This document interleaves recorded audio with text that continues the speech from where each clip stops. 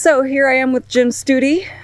Jim, I would love to have you tell me a little bit about yourself, especially you are an agronomist and you are originally a city boy. So I'd love to hear about how that happened. How'd you get into agronomy? So I am a city boy. So we're here on my farm, and I grew up in Madison and spent summers down here. And let me interject, Madison, Wisconsin. Madison, Wisconsin. Your farm is? In East Troy, Wisconsin. Okay. More correct, it's Troy Center, Wisconsin. So I spent summers down here and like the farm life, like the rural lifestyle, but I really like driving tractors. So that's what got me hooked. Well, then somewhere along the line, I got turned on to biology and suddenly realized that, you know, crop farming is all about biology and equipment operation. And so one thing led to another.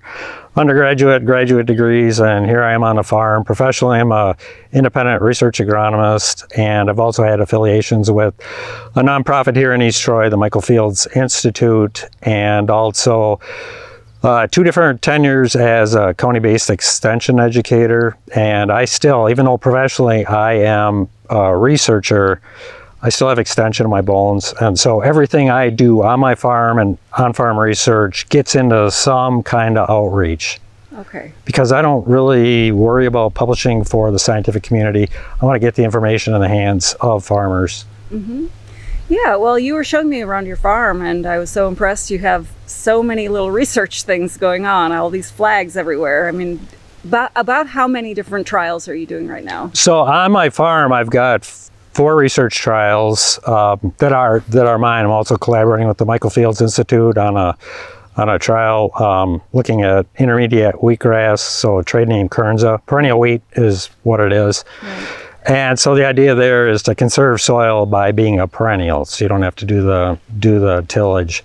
And then I've got on-farm trials, some looking at using cover crops and the practice of planting grain to suppress some of the troublesome glyphosate-resistant weeds we have here in southeast Wisconsin. So here's the best example from my farm, giant ragweed. We also have mare's tail and water hemp. So those weed problems and glyphosate tolerance or resistance, ubiquitous. Mm-hmm. Not only Wisconsin, but the upper Midwest. Mm-hmm. So we're looking at that, and then I'm looking in a larger trial which has roughly 30 sites around southeast Wisconsin, looking at the yield response to cover crop. So it's a crop response.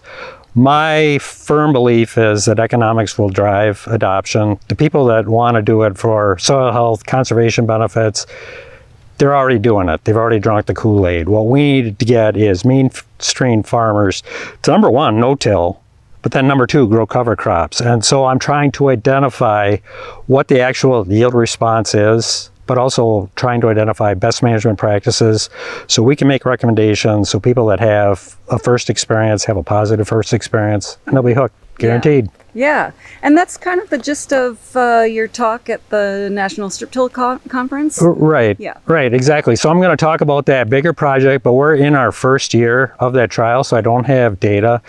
But I'm going to talk about some of the work that we did as a pilot study several years ago, looking at the yield response. And we found that, yeah, 75% of the time, we got a positive yield response. A couple of them were spectacular, on the order of 5 to 10%.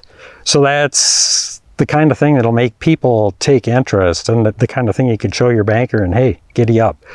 So I will talk about that as background. I'll share the experience with that trial.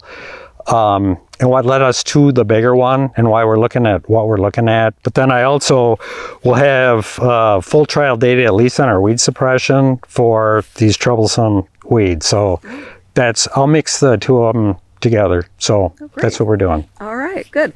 Well, so that'll be a great presentation at the National Strip-Tillage Conference, which is going to be July 28th and 29th in Iowa City, Iowa. So looking forward to that. I am too.